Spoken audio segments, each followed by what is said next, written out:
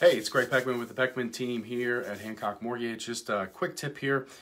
Starting to get a lot of first-time home buyers who want to get into the market even though inventory is real low.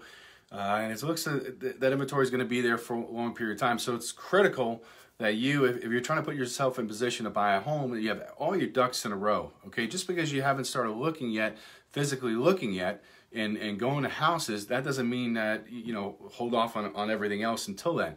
So what I would recommend, the first thing to do, if you're buying a house, go to myfico.com, okay? Don't go to Credit Karma.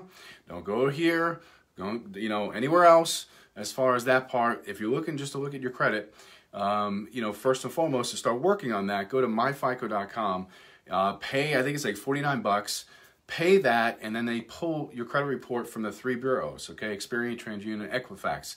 So by doing that, that'll give you the right number as far as the mortgage score. It's gonna be pretty accurate to like when when a mortgage company starts pulling your score. So look at that, clean up anything on there. If you have any questions, just shoot me a private message or shoot me a text, 423-262-9229, or shoot me a phone call too at 423-535-9697. And then, that's something that I can coach you through and start getting in position. That's the first thing. There's many other things there, but I would go to myfico.com, pay the money. As soon as you pull the credit report, you can cancel it.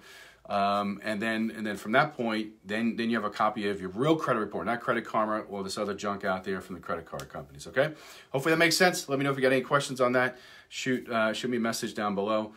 Shoot me a private message or text me at 423-262-9229. Talk to you soon.